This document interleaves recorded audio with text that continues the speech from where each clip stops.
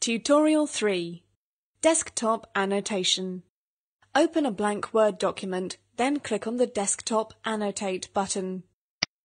This allows you to use Active Inspire tools on your desktop or any application you have open. Select the highlighter tool. Change the line thickness. And highlight an area in the application. Now select the pen tool and use it in the application. Click on the Desktop Annotate button again.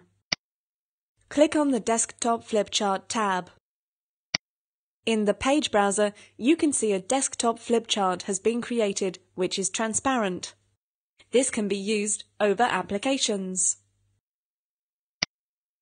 This technique is most useful to give live demonstrations of software. Click on the Desktop Annotate button again. Note, when you save a desktop flipchart, the objects are saved, but the desktop or application do not form part of the flipchart and will not be saved.